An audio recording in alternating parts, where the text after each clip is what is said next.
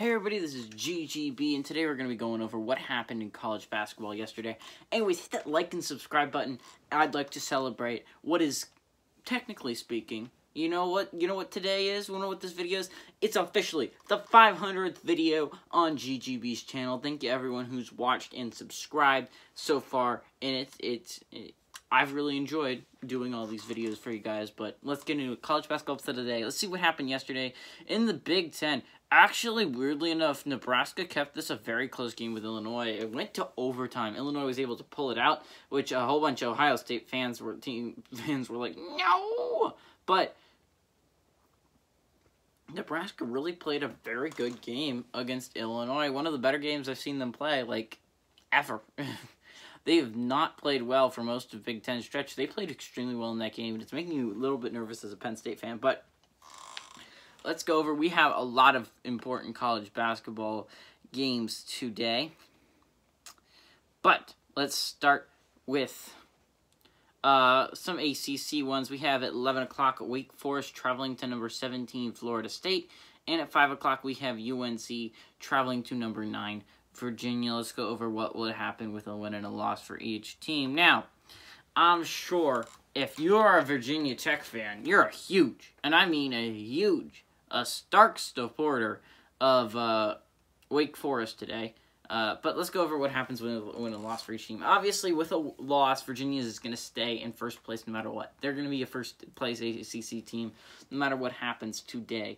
But it can make it a little bit closer for a team like Virginia Tech or a team like Florida State. Now, if you look at it, Virginia plays UNC. A UNC win could get them to 8-4, possibly pass Louisville if Louisville does, in fact, lose on Wednesday to Syracuse. But I don't know if that's going to happen. Plus, they might pass them for the time being, but the fact is I don't know if it's going to be a long-term success for UNC. Now, if Wake Forest is to beat Virginia, they're still not moving. They're going to stay where they are no matter with a win or a loss because NC State sits one spot ahead of them with a 4-7 record. If they win, they have a 4-8 record. Miami, on the other hand, has a 3-10 record, so with a loss, they fall to 3-9. Again, not as bad as Miami. So that's what we're looking at if we're going to be talking about Wake Forest, Virginia. Now, again, Florida State can fall with a loss, and will if Florida State does in fact lose to UNC. The fact is, a 12-6 record is not better than a 10-4 record, but the 8-4 record, I believe, is better than the 6-3 record. They might be able to get, UNC might be able to get the third place with a win, I'd like to point out. Now, Virginia Tech hasn't played in like a whole week, but the fact that they can move out without playing is very amazing. Plus, they get to play UNC on Tuesday, so we'll get to see what happens there. That's what can happen in the ACC with wins and losses for each team. Now we're going to move on to Big 12 basketball. There we have at 11 o'clock Kansas State traveling to number 23 Oklahoma State. At 12 o'clock we have number 12 Oklahoma traveling to number 14 West Virginia. And at 1 o'clock we have TCU traveling to number 13 Texas. So let's go. Basically every team that's important really except for Baylor is playing today. Now, Kansas is actually 4th place in the Big 12, and they do play tomorrow against Iowa State, but unfortunately for them, they're not ranked. Now, what happens with the win and loss for each team? Now, West Virginia plays Oklahoma. Obviously, whoever wins this game, actually, that's not true. If Oklahoma wins this, actually, no, I'm right. If Oklahoma wins this game, they move to 2nd place. If West Virginia loses this game, if West Virginia wins this game, they stay in 2nd place. So basically, this is a game for 2nd place. So it's a very important game in the Big 12 conversation. You put you right behind Baylor, and this is likely as high as you can possibly get, with Baylor pretty much having that spot at number 1 locked down. Now, Texas, on the other hand, does play today. So does Oklahoma State. Now, Oklahoma State can get to 500 today. Texas Tech, on the other hand, does not play today. So there's no chance that Oklahoma State's moving anywhere unless they can move down 1 spot if TCU beats Texas tomorrow. So if you're an Oklahoma State fan, weirdly enough, you're a fan of Texas today because you do not want TCU passing you. Now, Oklahoma State plays Kansas State today. Kansas State actually put together a very good game against Texas, so you're going to have to watch out for that. Maybe they'll do something. Maybe they'll surprise someone. Find it unlikely, though. So we went over West Virginia, Oklahoma. Texas, if they lose, they fall to 6-5, 12-6.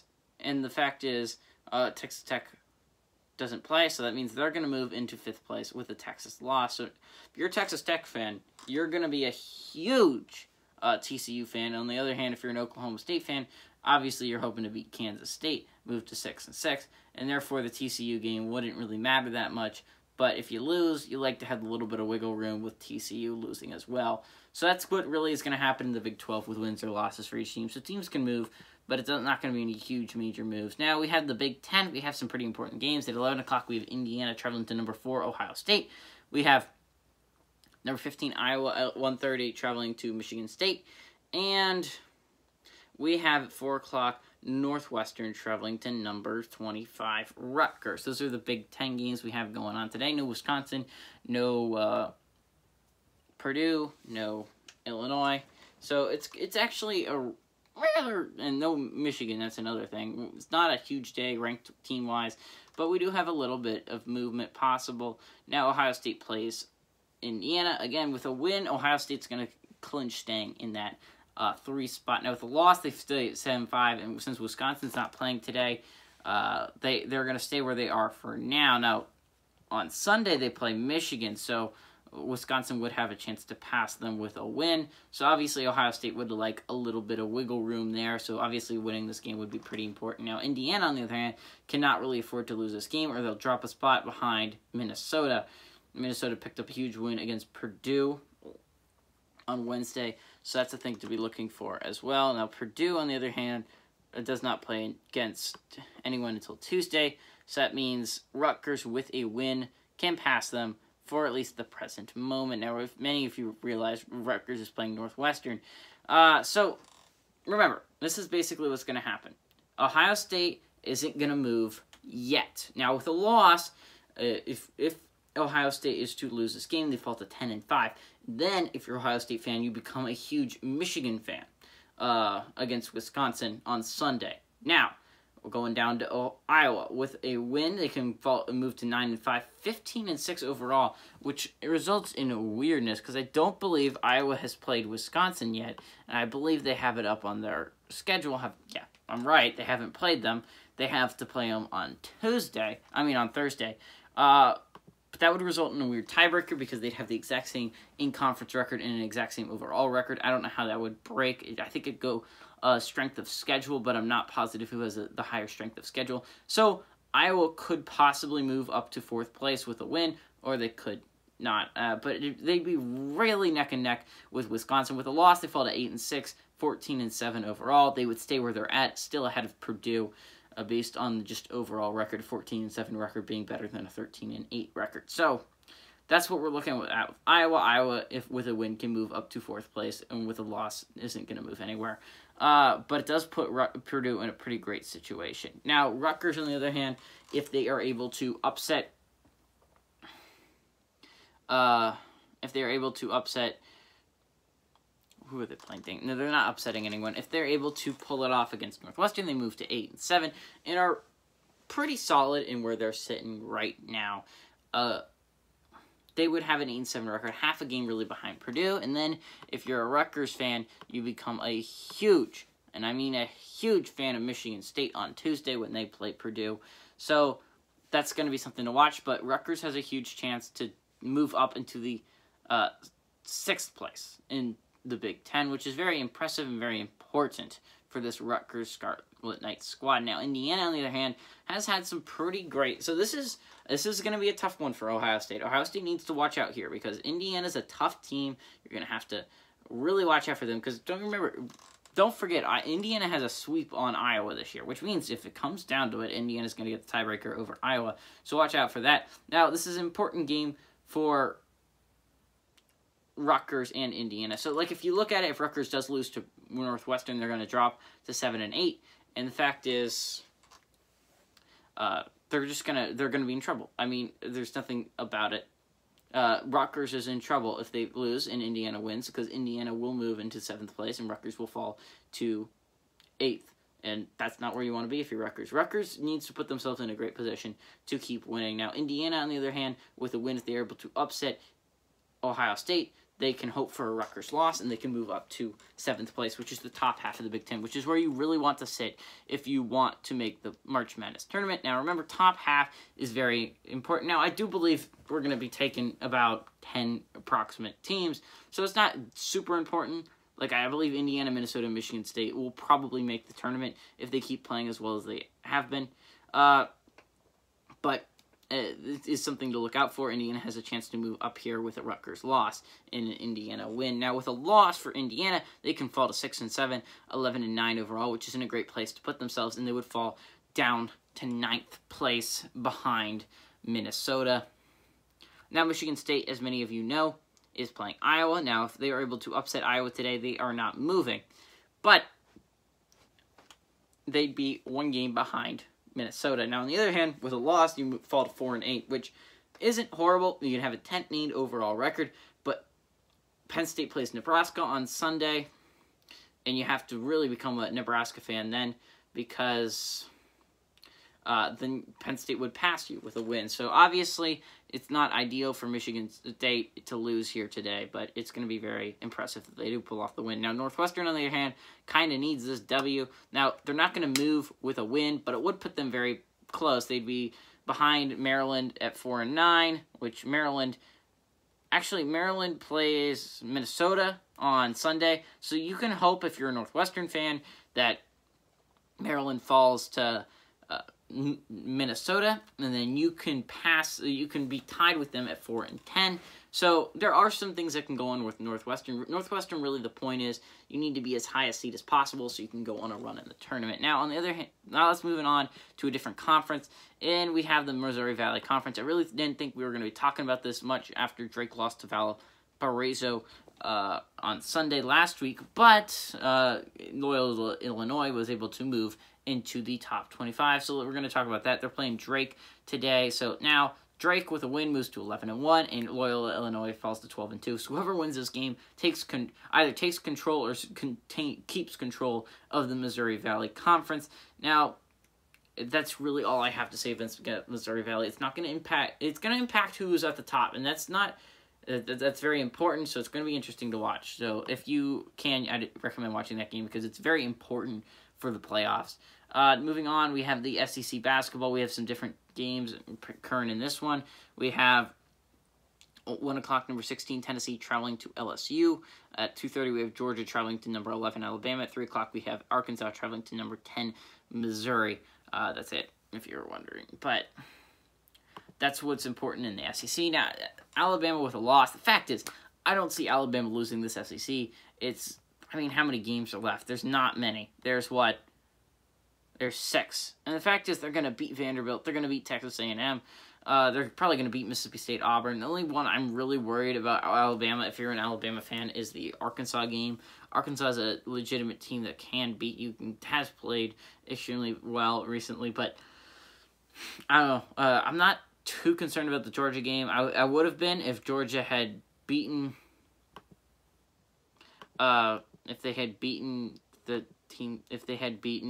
Tennessee, but instead they got pretty much clobbered by Tennessee, so I don't see this as a huge chance. But if Alabama loses this game, they're not going to move. If they win this game, they're not moving. They're pretty much locked into first place, in my opinion. Now, Tennessee controls their destiny right now. With a win, they stay at 8-4 in conference, and they stay where they're at. They don't need to lose. They actually really, you're really begging. You don't have much wiggle room, is what I'm trying to say, in the SEC at second place. Now, if you lose Tennessee, you could free fall. I'm serious, you can free fall. The fact is, with a loss, you can fall all the way down to 4th place today, which is not ideal, to be sure. Now, remember, with the win, they stay in 2nd place. Now, Arkansas, on the other hand, is playing Missouri today. So now Missouri is ranked 10th. So really, if you are a huge Tennessee fan, you need to be a huge, and I mean a huge proponent of Missouri today, and you need to be a huge fan of,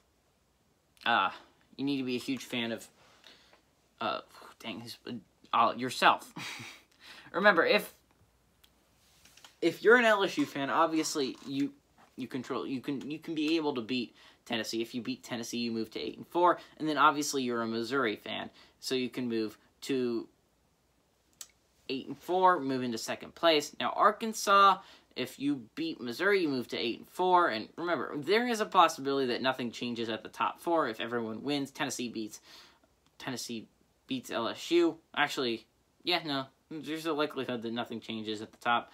Arkansas beats Missouri, and then that would just have Missouri. Now, Missouri, if they do lose to Arkansas, could fall down past Florida. Now, Florida has not played in a while. The last game they played was on February 3rd, about 10 days ago, and the next game they'll play is on February 16th. So they had a very large hiatus where they didn't play anything, and it was a good thing because they were starting to play really poorly. But if Missouri loses, they'll fall behind Florida into 6th place in the SEC, where they're sitting right now as 5th. Now, if Missouri can climb as high as 3rd place with a win today, you'd have to hope that really Arkansas loses. If you beat Arkansas, you're going to get to 3rd place today, really regardless of what happens. Tennessee or LSU will lose, so therefore, with a win, Missouri's in 3rd place. Now, on the other hand, Missouri with a loss falls to 6th. So, very important things can happen in the SEC today. Looking at it, if Georgia's able to pull off the huge win against Alabama, they're not moving anywhere, but with a loss, they could fall behind Auburn and Mississippi State, although Auburn does have a pretty difficult game. Actually, they don't have a difficult game today. I wasn't lying. I was thinking of Kentucky of old, not Kentucky of now. Auburn should win against Kentucky today, and Mississippi State plays Vanderbilt today. So, really, Georgia needs to pull off this win if they really want to stay where they're at, which is currently in 7th place. In 8th place in the SEC. So, yeah, that's what we're looking at in the SEC real quick. Now, moving on to the next conference, we have Big East, which there's only really 2 ranked teams left in the Big East. And that's at 4 o'clock. Number 5, Villanova, traveling to number 19, Creighton. Now, this is a pretty important game at the top of the Big East.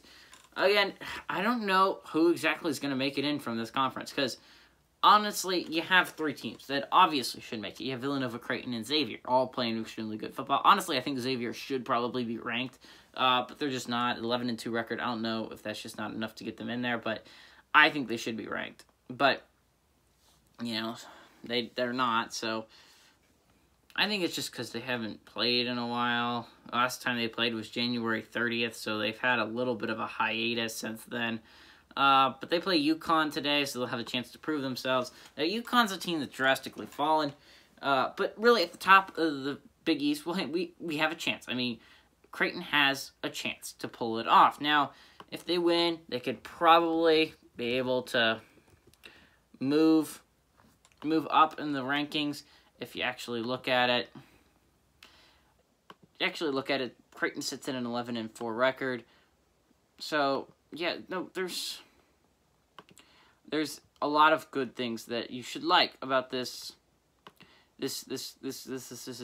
Blue Jays team. It has a great team put together, but the problem is, in my opinion, with Creighton is they lose to bad teams. Now, this is a chance to add another quality win.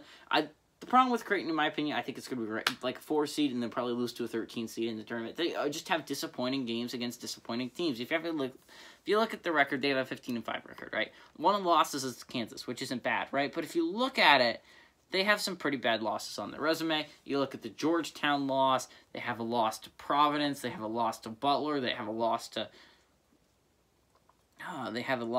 Marquette in here. So, yeah, no, you don't have great losses on your resume. Like, if you want to lose close to a good basketball team, which is what the Kansas game was, right? Kansas is a reasonable loss to have. Now, again, I just listed the losses. They're not reasonable. You have Georgetown, Marquette, Butler, and Providence. Those are bottom tier teams. The worst. You played a close game against DePaul, for goodness sakes. DePaul is about the closest you should get to an easy W in the entire Big East. It should be the easiest thing. You should be able to walk away with that W. And the fact is, they just weren't able to. So that's why I'm worried a little bit about this Creighton team. But I do think they've been able to show up against top-tier opponents like Xavier, Seton Hall. So, I don't know. I think this is a huge chance for them to prove themselves. Move to 12-4. I think that's a very good record. I don't know if it's better than an 80% win percentage, but it might be enough to take the Big East with a win. So very important game to look at today. Now, in WCC, we got number 1 Gonzaga traveling to San Francisco. Again, Gonzaga's not going to move with a win or a loss, but it would move in the AP rankings. That's definitely what you don't want if you're Gonzaga. Now, San Francisco, on the other hand, can move to 5-5 with a win and pass LMU. Now, San Francisco has a 2-game losing streak, but I'd like to remind you the San Francisco team actually gave up quite a fight against Gonzaga last year, so it's going to be interesting to say the very least. I think San Francisco is a decent team, and they have a win against Virginia on their resume, lest you forget. So that's a whole thing. I think the Dons definitely have a chance today, although I don't know if it's a huge one. Now, in college basketball, we have Pac-12 at 7 o'clock. We have number 20 USC traveling to Washington State. Now, if you are a UCLA fan, you're ecstatic by the fact that USC can lose today, and you can retake position in first place. If UCLA beats Washington and USC does lose to Washington State, they can take control of the Pac-12 again. Now, looking at Washington State, with a win, you're not moving anywhere. I'm sorry, Washington State. It's just straight facts. You can't move anywhere with a win, but you can get right behind Oregon State, about half a game behind. So there's definitely some things to look forward to if you're Washington State. Now, if Oregon State's to lose, which they do play Arizona today, Arizona State, actually on Sunday, you could hope for them to lose. They fall to 10-10. You would have a 13-8 record. So if you're a Washington State fan, obviously you hope you beat USC today. And then Oregon State loses to Arizona State on Sunday, and then you can take over at that position. So that's basically what you're hoping for if you're Washington State. But who does GGB think is going to be upset today? In my opinion, the biggest chance for an upset is when Indiana travels to number 4 Ohio State. I'm sorry, the Hoosiers have been playing some amazing basketball, and I understand, so is Ohio State. Ohio State's a really great basketball team, and I've watched them for a long time. I really do think they're a very good team, and I think they have a chance to be a number 1 seed this year, because I just think they're that good. But Indiana is also a very good basketball team, and a team I think is underrated. They have a sweep on Iowa. A lot of people forget that. They have a really good basketball team put together this year. I think they have a chance to make it to Sweet 16 in the March Madness tournament. Hey everybody, this is GGB saying adios amigos, and go Hoosiers.